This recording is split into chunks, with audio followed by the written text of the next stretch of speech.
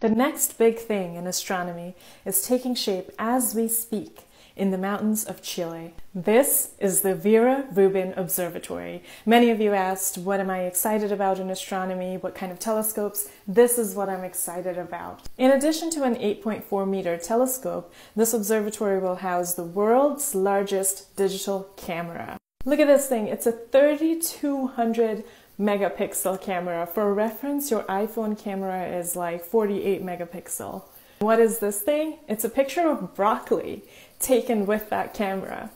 What these instruments will do is carry out the Legacy Survey of Space and Time, LSST, which is a 10-year plan to map the entire southern sky and create a movie of it. The camera will take 15-second exposures, read them out for 2 seconds, generating data at a rate of 6 gigabytes per second. The observatory is expected to come online, have first light in August of 2024.